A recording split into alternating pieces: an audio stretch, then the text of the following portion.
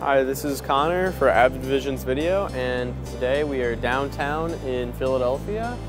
Right now we're in Love Park, and I'm going to be reviewing the Rokinon 85mm f1.4 for Nikon. This is a fully manual lens with a removable lens hood included, and a Rokinon brand lens cap that gets in the way of the lens hood. So something to know right away, you might want to just buy a aftermarket lens cap. Its minimum focusing distance is 1 meter, and you see this focusing ring, or the aperture control ring down here. There are half stops between the named marks from in between 2.8 and f16, but between f2 and f1.4 there are no labeled stops. This version has electric connections, so I can change the aperture directly on my camera. And I believe that all makes of this Rokinon, for no matter what camera type you use, will allow you to change the aperture from the camera. However, it is exclusively the Nikon fit that will have an autofocus confirmation chip. This does not mean that the lens is autofocus. It's still a manual focus lens for all mounts, but it does mean that your viewfinder will blink a little bit in the bottom left corner. There's a little green dot that blinks up when the selected area in your viewfinder is, quote, in focus according to the camera. However, these chips aren't amazingly reliable. What this chip also allows you to do for Nikon is you'll notice an AE on the lens. This means that I can use aperture priority to auto expose with this lens, which is a really nice feature. Yeah. This lens works on both full frame and crop sensor cameras, and it is also very, very good for movies because it is a manual focus lens. You can see right now it's not quite wide open. It's probably at about f2, and you can see that the bokeh is still pretty smooth because this has a 9-bladed diaphragm. One thing though that is important to notice is that it's very tough to manually focus this at f1.4. There's a razor shallow depth of field, so that can make things difficult. There's Roman taking the video. But yeah, so this lens is really, really great for videos. There's some great bokeh on the lens, and it's really sharp even at f1.4.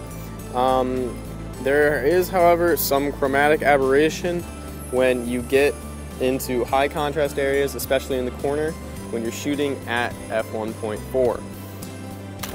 So we'll be showing you some sample pictures shortly, but some other things to note: the focusing ring is very smooth, but it's not the easiest to rotate. It's a little stiff, and that's loosened up over the 2 months that I've had this lens, but it still is very, very sort of tough to move. Again, though, it loosens up over time.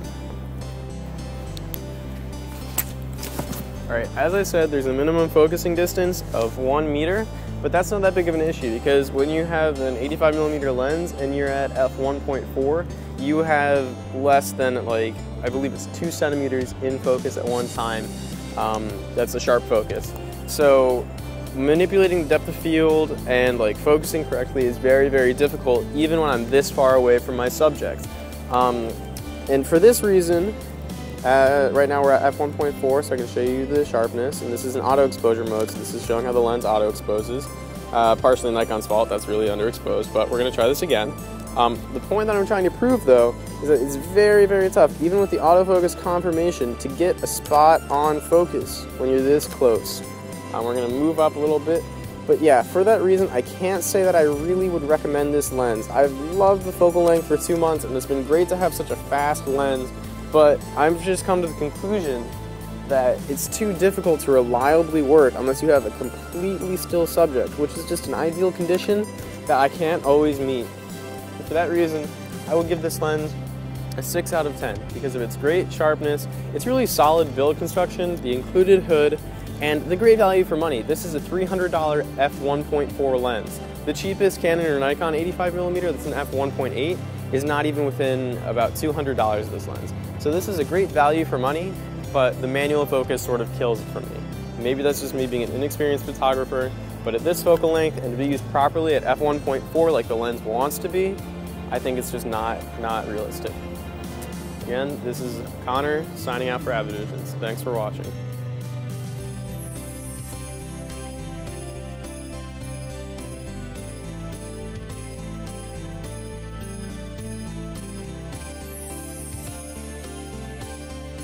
Train Roman. Only smile.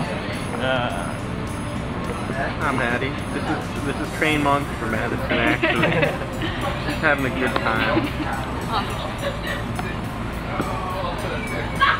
This is Emily. She's crying right now. On account of schizophrenia, probably. Maybe on account of liquefy, I don't know. She's really, oh god.